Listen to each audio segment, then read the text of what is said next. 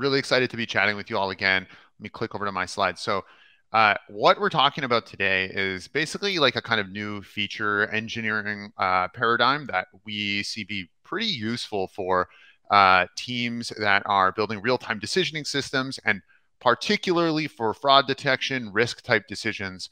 And so I want to talk through that. I'll kind of introduce some concepts along the way. And, you know, we'll have some Q&A at the end. So if you got questions, we'll go through that. But let's start with like, what is the risk decisioning problem? The main, problem that we ML teams try to solve. You have some data, you got an ML model, you're trying to generate a risk score. Often this is in real time. There's something that happens in between. So like, what happens in between here? Well, we're building features. That's the whole idea. We're building a variety of features based on our data that can provide the right information to our ML models so that we can make the right risk prediction. It's not as simple as this, because we also have to train our model. So all of these features, they also have to become fit into training data sets that are accurate.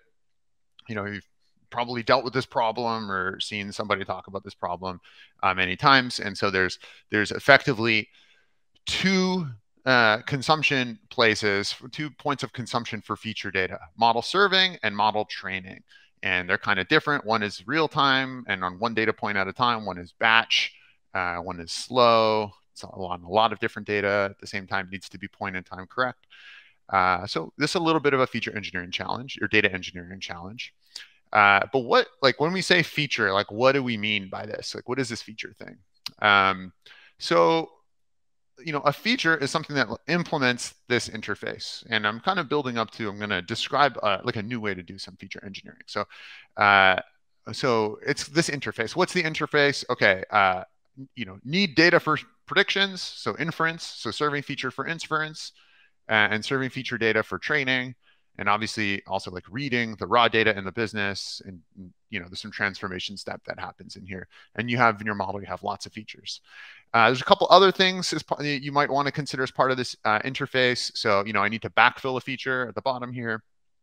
So like I create a new feature, I need to get all the historical values for it, and then a variety of like management and maintenance stuff. Can I register, share, monitor this feature? Okay, so far so good.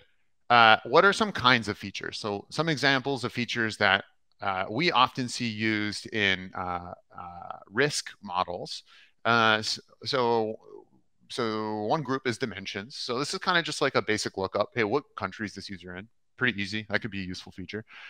Representations. So embeddings about a user, embeddings about a merchant, let's say. Aggregations are a really big one.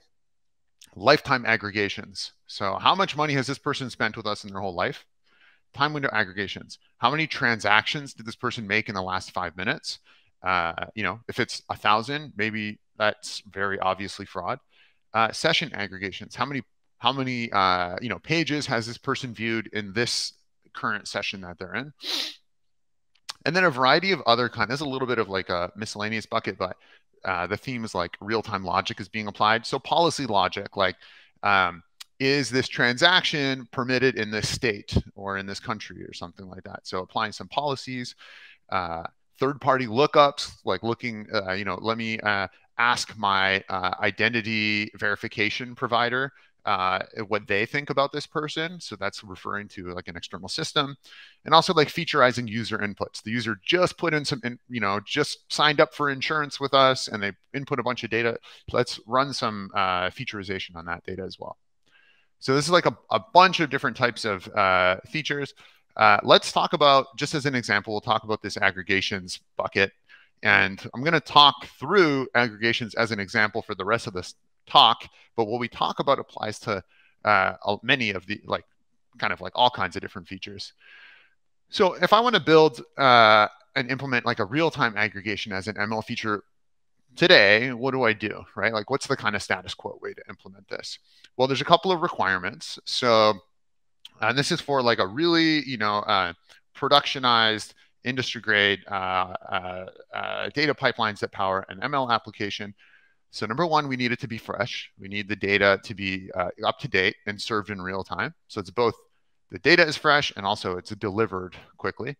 Needs to be easy to develop. We can't make it hard for our engineers or our data scientists to create this stuff. We need to go fast. It needs to be cost efficient. Sometimes this stuff operates at crazy scale, so cost efficiency is important. It needs to be consistent. Online and offline, the data needs to be the same. Otherwise, you're going to run into skew issues, train serve skew issues that will make your model, effectively your model performance degraded. Needs to be reliable for production. This thing can't go down. It's powering your fraud models. Let's say you're not okay with taking on any dependency that's going to bring this thing down. And backfills have to be super easy. When you can backfill easily, then you can make you can iterate with new features really quickly. So it's really hard to do all of this, right? Build a pipeline, build a feature pipeline that can get all of this stuff done. It's actually even hard to get like 3 or more than 3 of these implemented. And so like the Nirvana state is to get like all of them supported. So let's kind of look at like how someone might do this today. So for example, transaction count for a user in the past 30 minutes. So that sounds like the simplest kind of like possible feature to define in terms of like, it's a really simple definition. So let's look at how that can be implemented. So this is how, someone might do that. They might connect to their payment microservice, send payment transaction information to Postgres, set up a SQL query to query Postgres upon a trigger, upon the model serving, asking them for some data, running that query, and delivering that data to the model serving. And then also would deliver that transaction data into Kafka. Kafka would log it to S3. And then you'd kind of define, configure, orchestrate a Spark job to run against that S3 data and understand the data and generate point-in-time accurate versions of this data to output training data. And then you do this for every feature, right? So it's a lot of stuff. It's obviously a lot of stuff. It's kind of like, whoa, that's a lot for me to implement one feature. But let's look at like what's actually hard about this, right? One, I need to make this cost efficient, especially if I'm running this stuff at scale. 2 is I have 2 implementations to manage here now. I got 2 different pipelines that have to be that have to have the consistent data. That have to. This is the train serve skew point. The data coming that I'm doing inferences with has to be the same as the data I'm doing model training with. I got to make sure this query runs fast enough and runs fast enough at peak times and at scale and all the variety of kind of production engineering concerns that we might have. How do I get this stuff to be point in time accurate? I need to make sure there's no leakage and the time travel happens accurately. And then someone needs to kind of like provision, monitor, and own all of this stuff. So it's a lot of stuff to get done. And it's kind of like, when you look at this, you're not thinking, oh, my ML team is going to go super fast. But we had this, I just showed you this nice diagram with this cool feature box, and it didn't look as scary as this. So what happened to this nice thing? Well, ML companies, top ML companies, they can go pretty fast with ML. And so what do they do? Like, how do they accomplish this without having to build this every time? So what they do is they use feature platforms. They have infrastructure that they have in their companies that makes it really easy for people to engineer features and deploy them to production. So a little bit of quick trivia. My team built all of the ML platform at Uber. It's called Michelangelo. We had pretty sophisticated feature platform there. And I used to actually work on the one at Google too. But at Tecton, we have folks from all of these companies who've kind of interacted with this stuff at one point or another. But these top, especially FANG companies, they have this stuff. They have a lot of people working on this stuff. So they have feature platforms, and those provide clean APIs for developing, operating, and managing features, basically making it easy to implement and interact with feature according to that interface we just talked about, right? So, get feature online, get value offline, and some of the other stuff around, allowing a data scientist to manage this thing easily. Register the feature, share it, deploy or backfill the feature, all of that kind of stuff. Monitor you could put here too. They also have, so let's actually take a step back here. So this feature though, so while this kind of solves a problem about like interacting with the feature and defining or registering and managing a feature, it doesn't really say much about like, how do I actually build this core feature pipeline? This core feature pipeline is maybe quite complicated, and maybe that's where a lot of the complexity lives, right? Like, for example, all of the stuff we just saw about how to build an aggregation feature. So what these companies do is they also build feature engines, which are basically pre-built implementations of common powerful features. So imagine like a managed feature. So you can build your own custom feature pipeline, but then they have these managed feature pipelines that make it really easy to get a really high quality feature built and productionized really quickly. So I want to talk about this concept of feature engines, show you an example of it and how it can speed up ML in your risk team, your fraud ML team. So let's get into that. So, they can make it really easy to build, productionize powerful feature pipelines. And you can imagine different groups of features, different categories of features, effectively having different kind of like feature engines associated with them. Think of it as like different template feature pipelines that are already built and optimized to support these kinds of features. So let's talk about this aggregations engine. We're going to stay on aggregations today. So instead of doing, this whole thing that we just talked about building an implementation in Postgres, building another one in a Kafka S3, and figuring out all of these details, and then figuring out how to backfill this data and validate and monitor, validate, monitor all of this data to get this thing.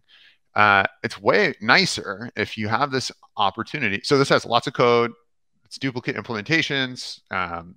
Engineering needs to be really involved, and it takes a lot of time. It's like, this is why it takes months to get something built and into production. But it's a lot nicer if you can have a single definition. So it's just like one file to configure, define and configure this stuff. And you get all of those requirements we looked at before out of the box, right? It's automatically productionized. It's online, offline, consistent. It supports backfills. It works at any scale in a cost-efficient way, and it's super fast. Freshness and serving latency less than 100 milliseconds. And in the Tecton implementation of all this stuff that we have, we got a bunch of bonuses: automated monitoring, one step to production. But the point is that if you can adopt a feature engine pattern, then you have very few components to manage, and you can create a feature engineering experience that's self-serve for data scientists all the way to production, and you can productionize instantly. And so it's a really nice unlock for risk teams, for fraud teams. And I'll say that the vast majority of Tecton's customers that are solving fraud or risk problems use our feature engines, especially actually for aggregations, because aggregations are one of the hardest problems to solve. So let's look at, like what does this deliver? And it enables, if you do it right, simple and fast feature engineering workflow, and it combines it with industry grade performance and reliability, and simple enterprise management. So how can we get all of that, right? I've been talking about this thing, but what actually is it? Let's look at what it is as an example, and then we can imagine how that can work for other types of features as well. So, instead of generic feature, let's talk about aggregation feature. It hides the simple interface, right? The simple definition allows, if we implement it well, is really easy to create and author these features. So, for example, there's two steps, and this is a Tecton example. There's two steps to define an aggregation feature in Tecton. One is defining some SQL that operates against a stream, your transaction stream, and that filters the data and does projection and filtering in an appropriate way. And then step two is defining different aggregations. So aggregation one is the average amount over the past time delta 1 hour. So average amount over 1 hour. And the second aggregation is the average amount over the past 12 hours. So really simple. We wrote this one snippet of code, and we got effectively a productionized, performant, and cost-optimized managed feature pipeline. So what does that mean? It means simple definition, you get transaction data in, feature values out that meet the feature interface that we've been talking about. And it comes with a bunch of engineering best practices, best practice implementations behind the scenes. And now let's look at that. Like, what is that? What is that actually? So in the case of aggregations, and I'm talking a little bit about like what Tecton's aggregation feature engine does, but this is a specific example. There's a step to, it's kind of like a pre-built feature engineering pipeline. So there's a SQL step that runs against the stream that selects events from the stream. There's a tiling step that pre-aggregates filter data into tiles. And that data is automatically brought into various online, offline stores to store these partial aggregates. Then there's a compaction step to compact the partial aggregates to across time to save storage and speed up retrieval.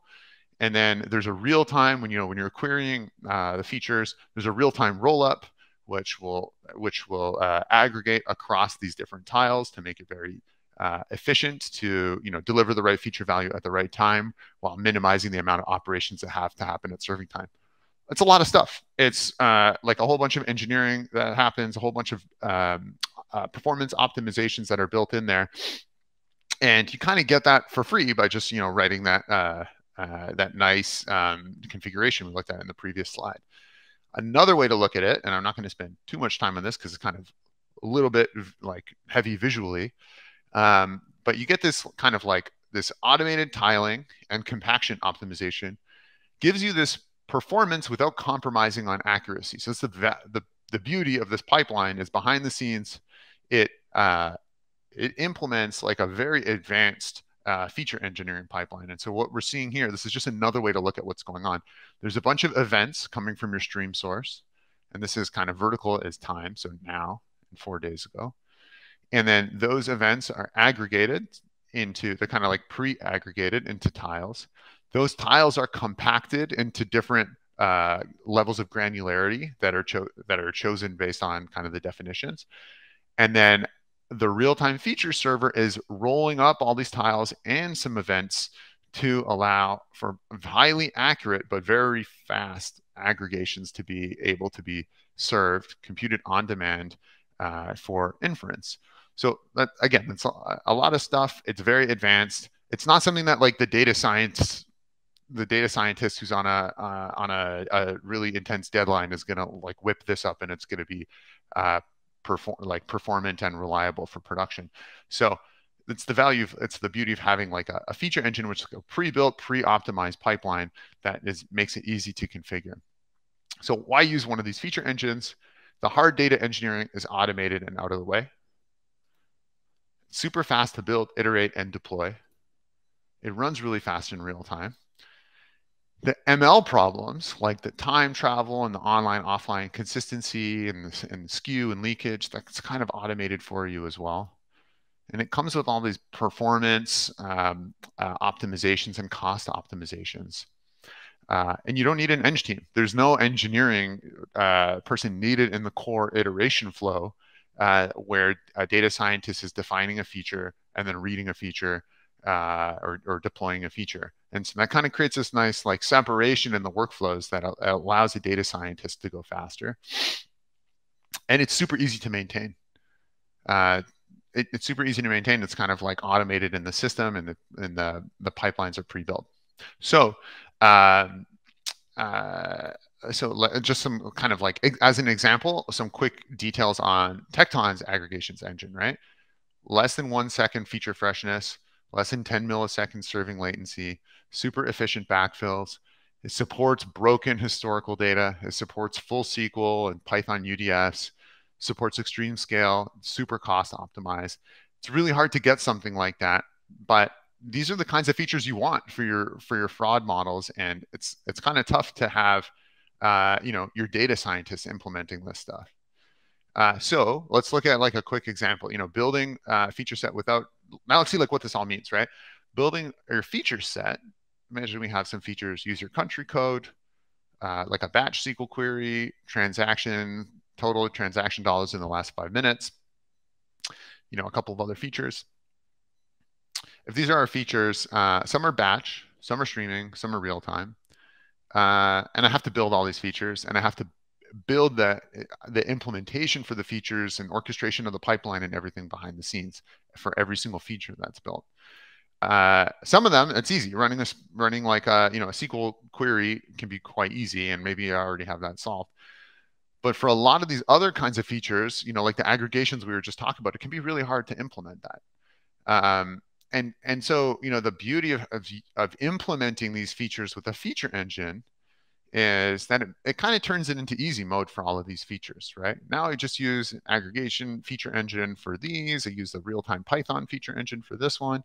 And then I can use all these features side by side in the feature platform. So the feature platform treats all the features the same because they all implement the same feature interface. The feature platform allows you to manage, work with, serve, read from, interact with all the features in the exact same way. So then when you say, hey, I'm making a prediction, I need a feature vector, you get feature values from all of the features side by side, just like through one common interface. And when you get this kind of easy mode for these features that used to be hard to do, used to be hard to build, it's nice because you can build all the features you wanted. Before, it was such a pain. You would implement many fewer features than you would be interested in having. But now you can build all the features you need because it's just way faster to build and productionize and maintain this stuff. And so we're seeing actually, folks who use the aggregation feature engine in Tecton, they have a ton more features because it's actually like cheaper but faster for them to build, and their models get a lot more accurate from them. So really quick on feature engines, they're powerful configurable implementations of common feature patterns. They make it easy to build production ready feature pipelines, and they're offered, they're part of the feature platform, and they enable feature engineering at scale. And they basically speed up the time to production, they lower cost, simplify ML. I think that the most important part, though, is the speeding up. If your team goes a lot faster, instead of it taking months, it takes a day to build, implement, deploy a feature, then you get so many more iterations in over the course of a year, and your models get way, way better. And not only that, you become a lot more reactive as a fraud risk detection team. So that's that's one of the biggest values. So I recommend considering like a feature engine as a little bit of like a feature engineering pattern that you could use in your organization. We have some stuff like that at Tecton, but you can also like implement this type of pattern internally within your company as well. Okay, that's what I got. I haven't checked if there's any questions, but let me hand over to you, Dimitrios. Thanks for your attention, everybody.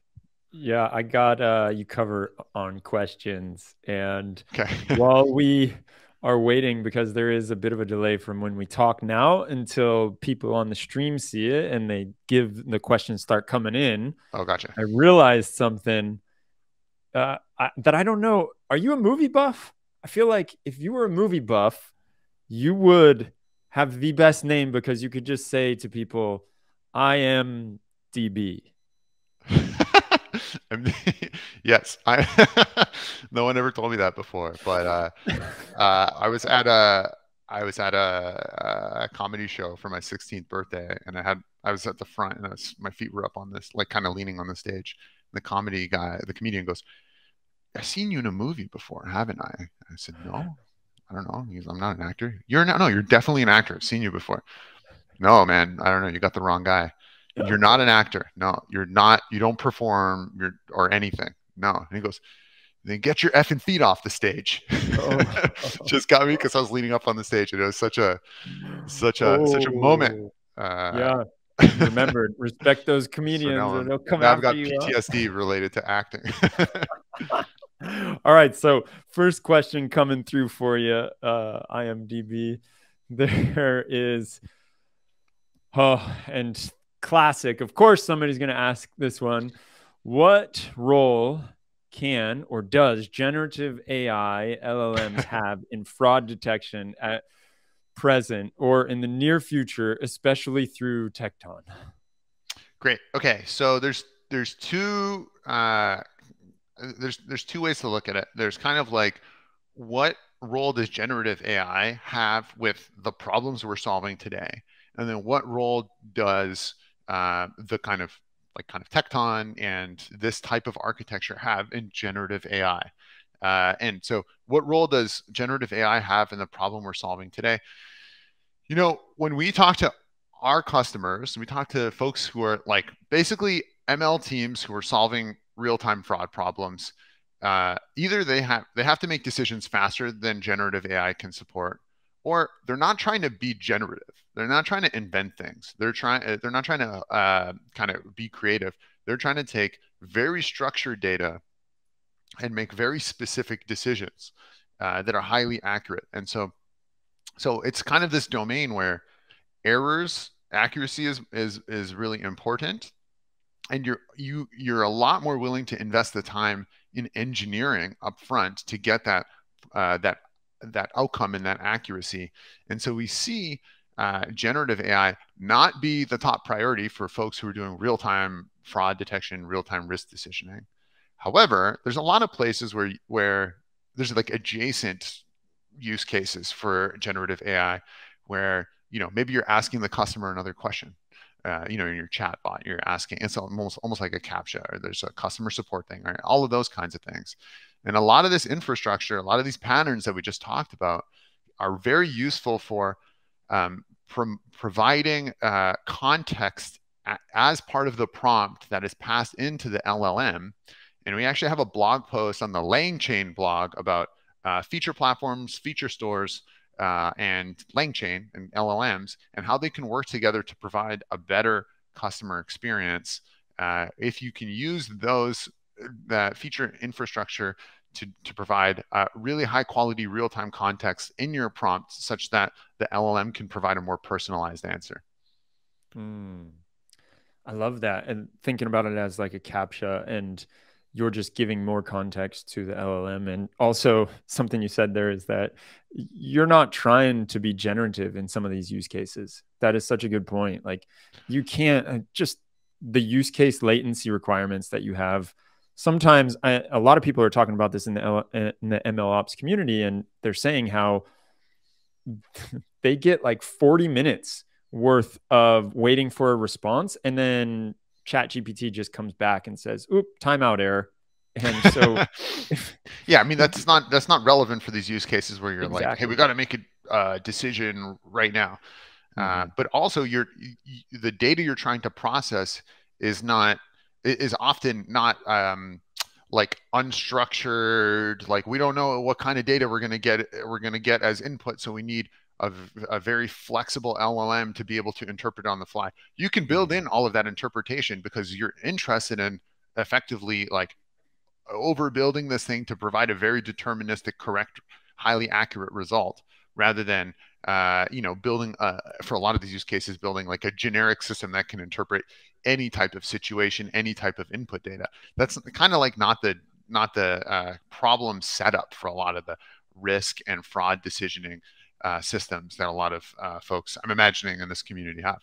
Exactly. So while we're on the topic, who hallucinates more, ChatGPT or your average college student? Definitely college student. I mean, depends on which college, obviously, but from when I was in college, I'm going to go with option B on that one. I've got a few more questions for you, and then we're going to kick you off the stage politely. Justin is asking, does the feature store automatically handle, train, test, validate splits without breaking aggregations? Interesting. That doesn't happen right now. So there's ways that you can kind of look into it and say, hey, based on the length of this feature aggregation, I want to smartly choose my train serve split, but the way that features are calculated today is they use like a time window, a feature for January 1st. If it's a month-long aggregation, it's going to use data from December. So there's different ways to do train serve splits, train validate test splits. And if you're slicing by time, that's always hard when you have an aggregation that aggregates over time, because then your feature kind of uses data from a time range. And so Hmm. if you have, especially if you have a lifetime feature, like a lifetime aggregation, that data goes back forever. And so you can't really just say, okay, now I'm never going to use this data for these features, right? But the thing you can do is slice by users or by items or by merchants, by entity, by ID.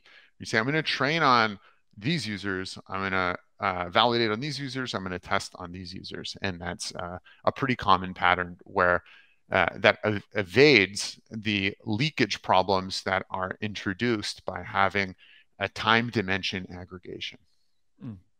I love that. All right. So does aggregation engine keep feature lineage to help with explainability? Yeah, yeah. I mean, I can just speak to like what we have in Tecton, but if you go into Tecton, all the features, every feature that's defined in the feature platform of Tecton has lineage, feature catalog, owner, all the metadata associated with it, everything all in the same way. So every feature, independent of how it's implemented, is treated and managed and organized in the same way and governed in the same way and monitored in the same way. So you don't have to worry about like, oh, this is a specialized feature pipeline that we needed to implement for some certain whatever reason it is. It connects to a weird data source or it's a specialized compute or something. You don't have to worry about that being kind of like handled, like kind of living in a silo. It's all kind of goes through the same management platform, which makes it really nice. All right, last one for you, then you're out of here. We're giving you the musical, in the Yeah, Oscars or the Emmys. yeah, the hook. So The how, yeah, exactly. How and when is the feature aggregation triggered by streaming window at streaming or by service call at runtime? so at Tecton in the Tecton implementation, it can be configured to be either. So there's a parameter and you can define what type of aggregation you're interested in. It can be as of the point in time when the prediction is being made. So like right now for the last 30 minutes, or it could be from the last event to the past 30 minutes before that, or it could be every 5 minutes it's recomputed or something like that too. So there's different ways to do it. And that's like a configuration type of thing. But that's a really good question because like that those details are actually the like messy details that make it really hard to implement this stuff because you might think, oh, like I can build like an aggregation, but then you actually think, oh, it's really easy to build one of those, but then you actually need the other thing, and then it's like a completely different implementation. And so it's kind of one of these problems. I think we've talked about this like applied before, where it's one of these problems where the deeper you dig into it, like the harder you realize the problem gets. And if you so talk to a lot of teams who start like staffing up a team to build this kind of thing, and then they realize, oh crap, like we're going to need more people. And then it's like more people, and it just kind of grows. So yeah. As one person said in the MLOps community who was trying to build a feature store at their company, they were talking about the pains and they said it's basically like death by 1,000 cuts. Yeah, I think that's right. Well, that's all we do is we solve the 1,000 cuts thing at Tecton. There you go. So with that, thank you, Mike. I'm not sure if you're jumping back on later, but it's been a pleasure. It always is a pleasure. And yeah, no, I'm excited to watch the rest of the day. So I'll let you guys. I'll cede the stage. All right, there we go. Thanks for your attention, everyone. See ya. See ya.